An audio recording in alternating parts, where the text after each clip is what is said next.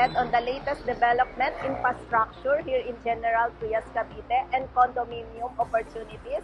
SMDC just launched a newly project which is Zeal Residences just in front of Robinson Place. For today's vlog, ipipresent namin sa inyo ang full details ng project na introductory which is Zeal Residences. Kasama ko sina Arlene Lara. Hi, I'm Arlene. Jerome Wong. Hi guys, Jerome Wong here. And Tracy Balanon. Hi, I'm Tracy Balanon. This is Eds Langkay, Associate Sales Director of SMDC. Here in YouTube, Ed's Realty Guide PH under Team Will Danza Realty TV. For today's vlog, pag-uusapan natin ang full details ni Zeal Residences, places of interest, infrastructure, future development, at kung anong meron dito sa General Trias. So watch this video and stay tuned!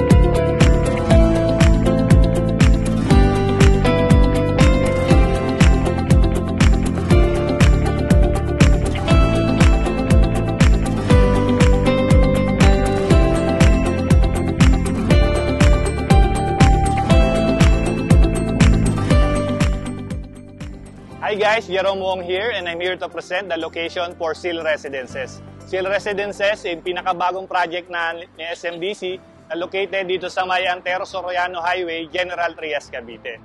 So sa harap ko lang yung Robinsons General Trias, Cavite, and to my left is going to Tejero. And to my right naman, kung papunta kayong Manila or Mall of Asia, nandyan yung Cavite. So 25 minutes drive lang, nasa Mall of Asia area ka na. So napakadaling puntahan and very accessible ang place na to. Hi, I'm Tracy Balanon, International Seller at SMDC. I will explain to you the available unit at Zeal Residences and what kind of units that we offer. We have studio unit 17.83 square meter. We also have studio end unit approximately 23.91 square meter and a one-bedroom unit. The price range starts around 3.2 million and we offer no spot down payment for our pre-selling project for as low as 8,500 a month.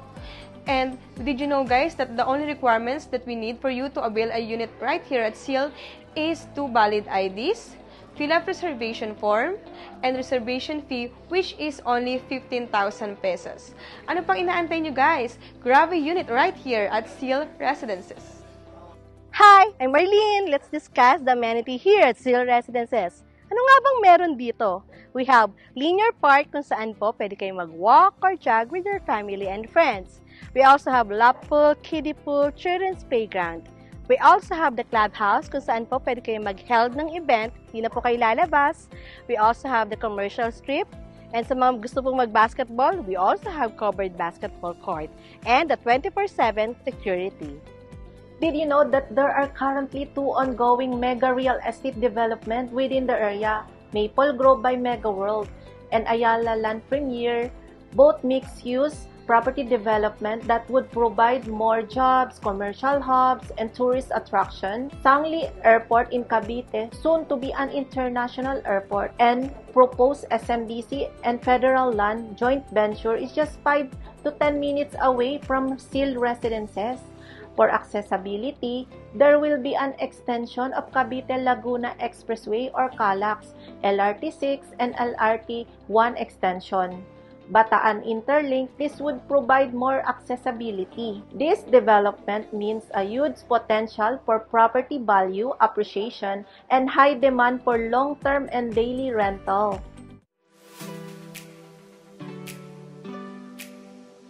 Target turnover date for Phase 1 is August 2026. Every tower has 4 floors, total of 1,265 units all in all. So the reason to invest para dito sa ating Zeal Residences is yung introductory price, meaning ito po yung pinakamababang price na ma-avail natin. At the same time, since bago lang siya, very stretch yung monthly natin. So napakahaba, 48 months to pay. And that's it for today's video. Thank you guys for watching. If you have question or if you want a sample computation, feel free to comment down below, or you can contact me from my Viber WhatsApp. We can also set a Zoom presentation. Again guys, this is Ed's Realty Guide PH. Don't forget to like, share, and subscribe my YouTube channel and follow us on Instagram and Facebook page. Thanks for watching. See you from my next vlog.